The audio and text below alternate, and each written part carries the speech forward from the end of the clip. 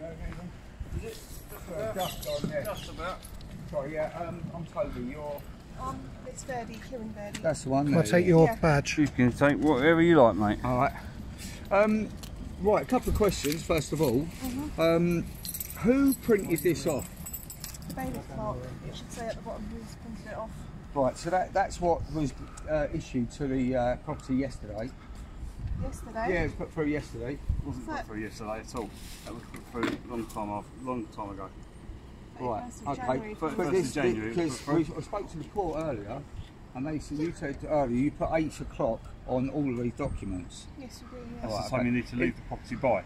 But the eviction will take place. You need to leave the property by. Then you can go to the council and be rehoused. No, it says there the eviction will take place at 8 AM. But when we spoke to the court, it was ordered booked for 12 o'clock. What document? That's the time that we will meet the claimant. The time that they need to leave the property is 8 o'clock. What document have you got that you're relying upon to be trespassing on the property as we stand? We're not trespassing on the property. We have a warrant of possession of the land. Can I have a look at that, please? Right, so this is the warrant number. So what is the date that warrant was obtained? Because I believe that warrant number is the same warrant number that has already been executed 2 years ago. It wasn't executed 2 years ago. This warrant was issued on the 26th of July 2023. Yeah, so there was an attempt. Oh, there wasn't an attempt. There was a discrepancy with the. What's that, mate? That's mine. Thank you. There was an issue the last time the bailiffs attended. There was an issue with the address. It only had 35C on it. The actual order is for the whole property, 35, right. And that's why it wasn't executed last time. So the claimants have had the possession warrant amended, 35, and that's why we're here today. Right. So where is the actual order that grants you authority to take possession? Because that's a warrant. That's just the warrant, yeah. Yep. The order's at the court. That's. Well, we don't need to carry the order. We don't need to carry the order. You need to prove that you've got authority to be here. There's the warrant. We've got the possession of the warrant and the possession of the land. We have the authority to be here. But even in the criminal courts, a warrant, the possession order, the eviction order. We're not criminal court. We're civil court. Yes, I know. There's no seal. It's been proven. There is a seal. There's no. On here, there's no seal. There doesn't have to be a seal on there. Yes, it does. On CPR. No, there doesn't. Yes, it does. It's not an eviction order. That's a notice of an appointment. You need to provide. It does not have to be a seal on that letter. A sealed order, notice of eviction by the court for possession. That would have been sent to. That would have been sent to these premises by the court. It doesn't come from us. It comes from the court itself. No, because you're enforcing it. You have to prove. Incorrect, sir. No, you need to prove. You need to provide that. You need to prove that you've got the authority by the documentation that you're enforcing. You need to have that with you, or you have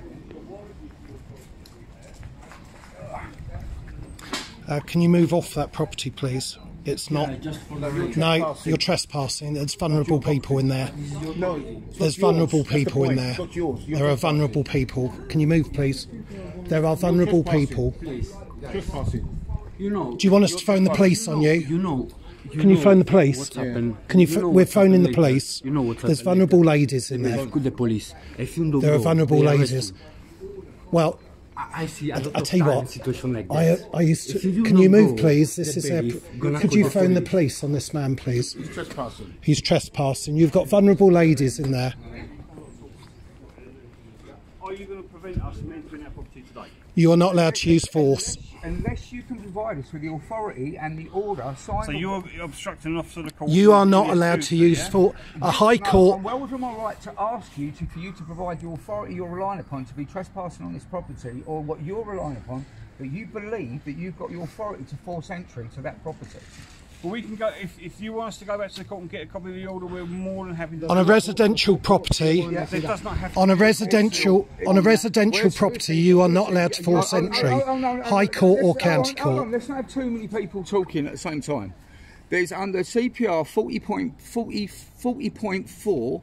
It states, you've got the CPR on your phone, haven't you? That the order has to have a seal from the court. What we will do that warrant. If that's what you're saying, okay, I'm more than happy to go back to the court and get a copy of the order and bring it back here and show it to you, and then this eviction. You are all. Believe it or not, I'm trying to look after both of you because I want to make sure that you don't do anything unlawful or illegal. We are not doing anything unlawful or illegal at all. But if this goes into the criminal court, it will get proven beyond reasonable doubt that you never had authority with that documentation. You never had authority to force entry or take the property. I know you're following orders, and you might have done this. Right, you might have done this before, but this is, just because you've done it before and it's common practice doesn't mean to say it's legal or lawful.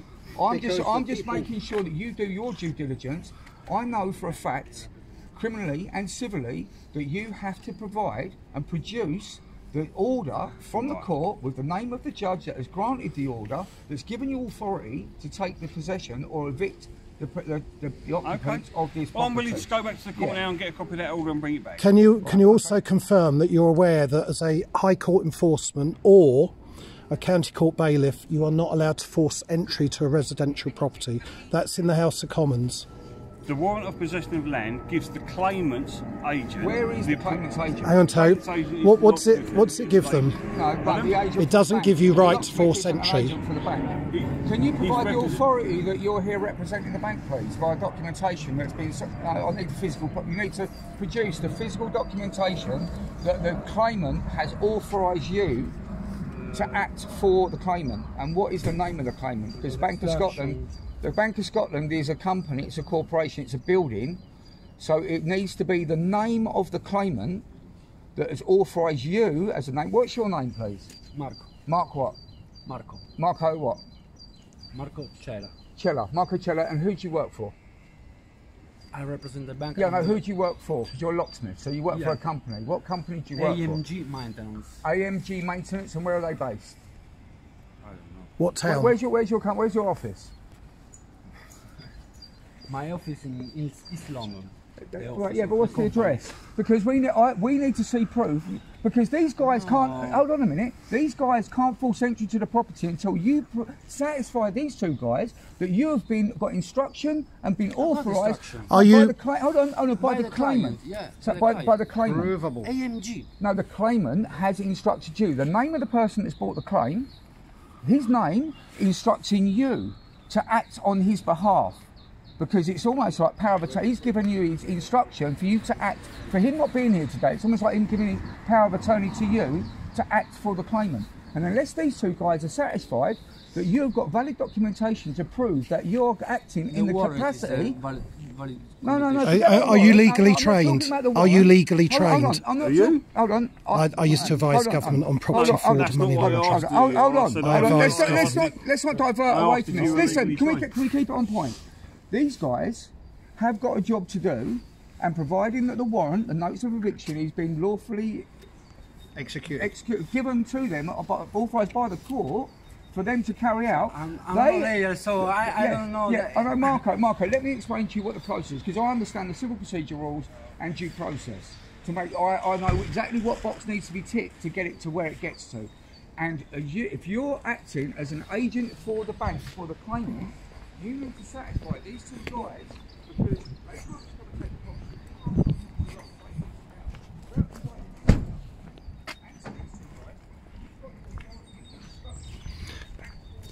property. Are you aware of the Criminal Law Act 1967, Section 4.1, assisting offenders evade arrest and prosecution? What Lloyds Bank is doing is the same. What Lloyds Bank is doing is the same as the postmasters. We have lots of evidence on Clearway. Are you with them as well? Don't film me, mate. Oh, we're in public. We're on a path, so we can do that. We can do that. I'm telling you, don't film me. We can do that. I'm telling you, back off. It's a public path. Back off, It's a public path. Back off. It's a public path. I'm telling you, back off, mate. It's a public path. I'm not going to touch you. This is a theft. It's criminal. It's criminal. No, you're trying to make me feel fucking small. Now go away. I work with police officers and crime commissioners. It's nothing to do with me. I've got your picture anyway. I don't care. Well, I don't really care. I've got a picture of you in my. Oh, well, that's nice. Oh, well, that's nice for you. Don't push me. Don't push me, mate. Are you threatening me? I'm not. Are you threatening me? I'm just saying, go away from videoing me. Are you involved with this? Are you involved with the fraud? You're right.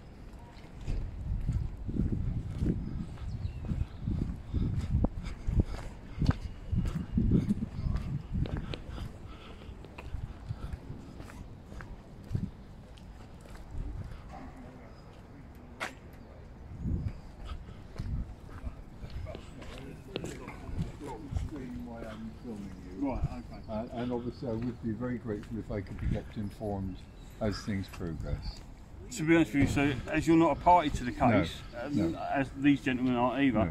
we're not I obliged appreciate to. that. I'm just, We're law-abiding citizens. yeah, Good. yeah. That's, I'm really Which pleased is you are, but all you're I'm not a saying. I party to have to this. go anyway. particular Are you aware of the Somebody post from office there, frauds? That's absolutely fine. I'd be very Because this is the same. kept This is the informed by same. whoever, whenever. This is the same. Our interests Right, as well as I'm others. gonna talk to you. Okay. Do you understand 2006 Fraud Act? If you could keep me posted, that'd be great. We're going to go back to the court. We're going to try and we're going to get a copy of the order and all that. Okay. If I can just quote a case, which is Regina versus White. Now, this is one of the prominent cases. To be honest, I'm not interested in other cases. I'm interested in this No, one. all it is, So what I'm going to do now, all I want to inform I'm telling is, you now, what I'm going to do now is we're going to withdraw, we're going to go back to the court, okay? Yeah.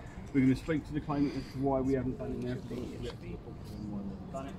We will get the documentation and we will provide your friend with the correct documentation as you say is required. Okay? So as far as I'm concerned today, this won't be going ahead today. You've got to understand from her point of view. I understand what you're saying. All the ones I've been to before, because this is a letter from the claimant, from the solicitor, to say it's going to happen at 12 o'clock. Now she's given me the wrong documentation.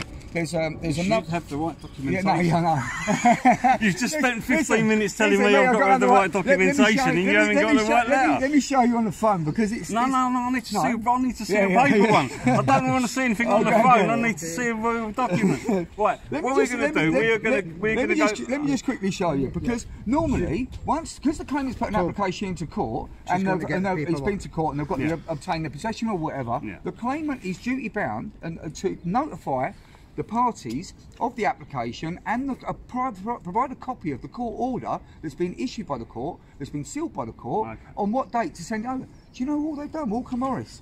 They've sent,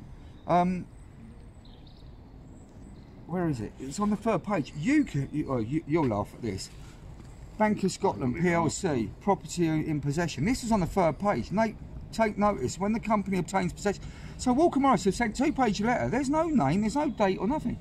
I could type that, you can type that. That is not satisfactory enough for them to notify. That's obviously something that she needs to take up with Walker Morris. Yeah, that's nothing to do. I'm just here to make sure that what the claimant solicitors do. Can you tell us who instructed you from Walker Morris? I can't tell you. We're not instructed by Walker Morris. We're instructed by the court. We're directly operate. We're directly employed by the court. They're going in the morning. They get a job list, and there's that one there, that one there. Can you tell me who your line manager at the court is? My line manager is the delivery manager, or is the operations manager, Anne O'Neill. Anne O'Neill. Yeah. And is he the operations manager for Brentwood? For Brentford County. Brentford County Court. And who does she answer to? She answers to the regional manager. Who would that be? Jones. Is it Mrs. Jones or? Right. Listen, I'm not here trying to be obstructive in any way. Well, you're doing a good job of it. I just want to make sure that everyone's got the ducks in a row, like I say, because there is a process, and I've been involved in this several times before, as you can probably understand. And every single case where, like you say, obstructs an enforcing officer in the execution of his duty, every single one of them has gone to Crown Court, and every single one's gone to Crown Court. The judge has ordered the bailiffs to produce the warrant, the documentation they relied upon to force entry to the property. And every time they've produced that document that you've showed me, and the judge said, no, that's not the document. And every single time it's been thrown out, and then the person's been awarded. I just don't want to listen. If we can go down that road, but we're talking 2-3 years down the line, we're all going to get in court, it's all going to get thrown out, so let's avoid it. Because then it'll be a claim against you and your company. That's what I mean. We work directly for the Ministry of Justice. We're not private guys that you see on the telly and all that. Can we also add 2 other bits? One, you've got proprietary estoppel on this. which is a Listen, legal standing. The thing is with this, and the other thing is, unless we've got an order from the court, so there's a stay of enforcement because of what's his name, an order from the court to put a stay, or there's an abusive process, or like we're discussing now, we need to make sure that all the correct documentation and the procedure being followed. You've also got adverse possession because it's over 12 years.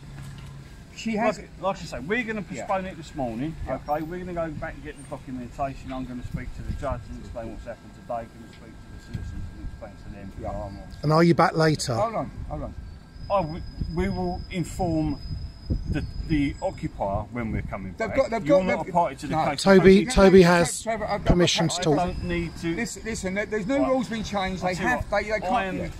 I'm done with talking now. We're going to go back to the court. I know that deal with all that. The things have changed now. You can't just say like no notice. You've got to notify the occupier and give them a time and a date. Yeah, absolutely.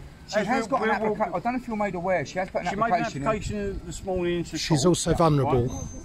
She made an application to court this morning. The clerk, or yesterday, it was put in yesterday. It's been listed for a hearing. It was put in before the judge this morning, and they are, because obviously if the judge had listed it this morning, we wouldn't be here. Yeah, that's right. So the judge, they spoke to one of the judges in the court this morning. Yeah. They said, his instructions were, yes, list it, but the eviction is to go ahead. Exactly, I understand that. I mean, from my point of view... I don't really want to stand out here in the pouring rain, getting wet for nothing. See, from our point of view, your point of view, it doesn't make logical sense, because if her application didn't have any merit, it would have been just been dismissed. But because they've listed the hearing to set aside this, it makes... But he's obviously, he's given the order for it to go ahead, that's why we're... Yeah. We're going to go back and talk to the judge now. We're going to speak to the thing. Obviously, as we're walking away today, we're going to give her another set. It's going to be a minimum of 7 days notice that we're going to need to give her. We'll explain that to all the solicitors and the bank and all that. But once we've got all that things in place, then we will be serving a new notice on her. And nobody will be back today. No, they can't. It's going to be 7 days notice. They can't. Yeah. They have to by law. They're going right. Listen, he's got a lot of work to do. He's go back. Judges are busy. He needs to go before a judge and check that he's done all his ducks in a row. Right. So we're going to go and do that. Okay. I'll speak to them. All the best. All right, mate. Good afternoon. Cheers. See you later. Good job. Good job. Shade.